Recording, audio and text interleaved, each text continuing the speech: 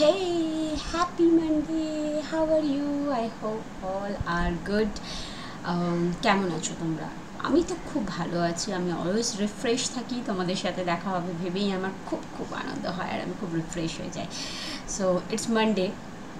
আমি ভাবলাম আজকে আমরা একটু অন্যরকম কিছু করি। কি করি?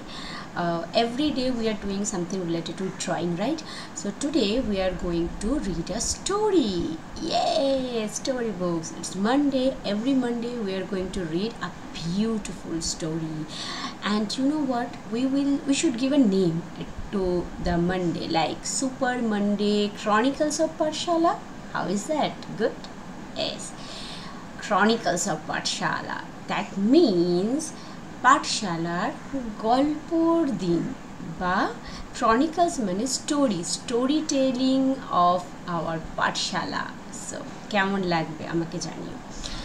প্রথমেই বলি, আমরা যেটা আজকে পড়বো, it's not just by reading a story. আমরা শিখবো কী করে স্টোরি টেলিং করতে হয়, কারণ story telling is a art.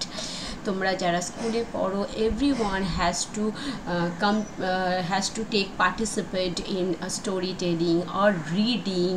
Today's video will help you very much to how to read properly with expression. যদি আমি এরকম করে পড়তে থাকি, দেখো, Alice in the Wonderland. It was a high summer noon. Alice and her sister. ভালো লাগছে শুনতে? No. You need to give a lots of expression while you are reading a storybook. Correct expression at correct place. With comma, full stop, exclamatory sign. কোথায় কি রয়েছে সব কথা বুঝিয়ে সেইগুলোর সাথে পারফেক্ট এক্সপ্রেশন দিয়ে স্টোরি রিডিং করা, it's an art. And today in our chronicle of Pathsala we will do and we will learn how to read properly, যাতে তোমরা তোমাদের স্কুলের যে কোনো কম্পিটিশানে like pick and speak and any topic তোমাদের দিল, just pick it and say 2 lines. You can say 2 lines with lots of expression. Definitely it will add a special mark, special X factor to your reading. So let's get started with our reading.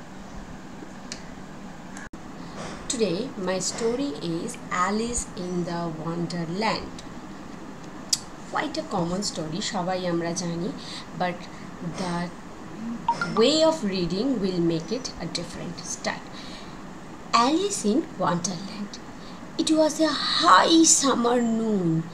Alice and her sister were sitting in a meadow studying their books. They were very happy indeed. All of a sudden, a white rabbit ran past the sisters. It had a coat and a hat on. Pulling out the pocket watch, the rabbit looked at it closely and shouted, "Dear, oh dear, I am getting late. How strange a rabbit!" exclaimed Alice. Unable to control herself, she ran after the rabbit rushly. In a twinkle of an eye, the rabbit entered to a hole, followed by Alice close at its heel. While going under the hole, Alice saw a number of amazing things along the wall of the hole. These things include map, books, mirror, toys, teapot, fruit, plates, spoons, fork, and cups. Alice was even more surprised to such a so that she couldn't help exclaiming, "How curious!" Sliding down through the hole, Alice finally landed on a soft bed of leaves. She looked about herself in wonder. Alice looked for the rabbit and found it rushing through a tiny hole which opened into a hallway. Alice followed the rabbit up to the door. Good God, the door is too narrow for me to get through. What should I do now? The Alice said to herself in despair. Feeling helpless, Alice burst into tears that trickled down her cheeks and fall on the floor. She kept on weeping and weeping till the floor all about her was quite wet with her tears. Suddenly Alice realized her head and noticed the bottle lying on the road. There was a label on the bottle which read, "Drink me." Without thinking over the matter, Alice went up the bottle. She put it up to her lips and mugged up its content. It's no time. To her utter dismay, Alice began to shrink in size. Soon she was too fit the size to get through the tiny door in order to reach the hallway.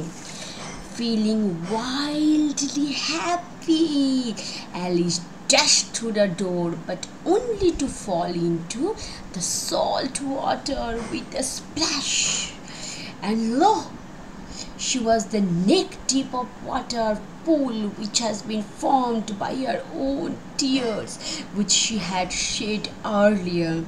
"No, no, no, I don't want to be drowned," cried she. "Then swim this way out," said the friendly Dodo. Just as she got out, the white rabbit again ran past her, saying, "How late I am getting! The queen will certainly have me beheaded." Then, seeing Alice standing there, the rabbit cried, "Quick, run to my house and get my gloves and my fan as well." The rabbit house was not so far away, so Alice was soon back with its gloves and fan and a bottle that she had spotted there. Thinking that something strange must occur, she drank it, and lo! She began to grow, and her head hit the ceiling of it. Boom! "Kill the giantess!" shouted the white rabbit on its friend, and all of them began to throw pebbles at Alice in order to hit her, but luckily the pebbles turned into a tea cakes, and so she was not hurt. Instead, Alice started to eating the tea cakes, and she ate up the cakes. She grew small enough to escape from the white rabbit house. Wandering in the woods, Alice came by the large mushroom, a green caterpillar with a blue hat on was sitting on it. "Who are you?" said the caterpillar. "I have been so many sizes that I can't say who I am. Still, I'm not my own size," she said. "Well, one of this mushroom will make you taller, but the other will make you shorter," disclosed the caterpillar. Alice ate a bit of a piece of the mushroom from either this side and turned. As a result, at first she shrank and then grew. Lo! Her neck stretched out and her head reached to the level of the bird's nest. "A serpent! Be off, you rascal!" shrieked the bird. "Oh my God!" exclaimed Alice, and she again bit the mushroom. Luckily, she was her own size now. "Where are you going?" asked a cat that was sitting on the branch of a tree. "I can't say anything till I get somewhere. Let's see where fate takes me to," replied Alice. "Still, I'll tell you that the Hatter lives in this way, while the March Rabbit that way," said the cat. Saying so, the cat began to disappear, her tail and her back, till she couldn't be seen. "How odd things are occurring," thought Alice. Alice now went to the Hatter house, who was taking a tea along with the March Rabbit. A dormouse was also sleeping near them. Seeing Alice, the Hatter shouted, there is no room for you at all." "Why, there is plenty of room," retorted Alice. Just as Alice sat down, the March Rabbit offered her tea.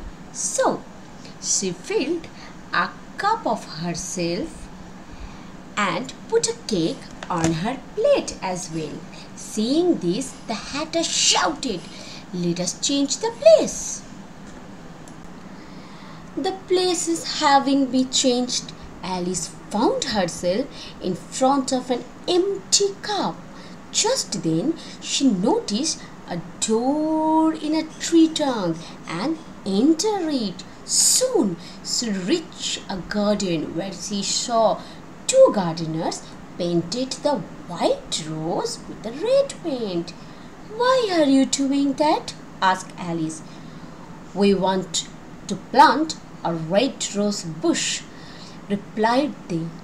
"And if the queen finds it out?" asked Alice. "Of course their heads," said the queen, who had suddenly reached there. It was time for Queen to hold her court. The Jack of Haters was on trial for stealing the Queen's tort. The first witness was the Hatter, who was told to make off his hat, but he said, "I won't. It isn't mine." "Off with your head," shouted the Queen. "A very curious trial indeed," grumbled Alice. Alice was feeling very uneasy indeed. She was about to say something when the dormouse elbowed her and said, "Don't push at me. I can't help it as I am crowing," replied Alice. "Anyone taller than a mile must leave the court at once," declared the king, and all eyes turned to Alice, who knocked over the jury box. "Off with her head!" the queen ordered her. Guard, who rushed to the surround Alice. "I care a fig of your order. You are no more than a deck of cards," thundered Alice.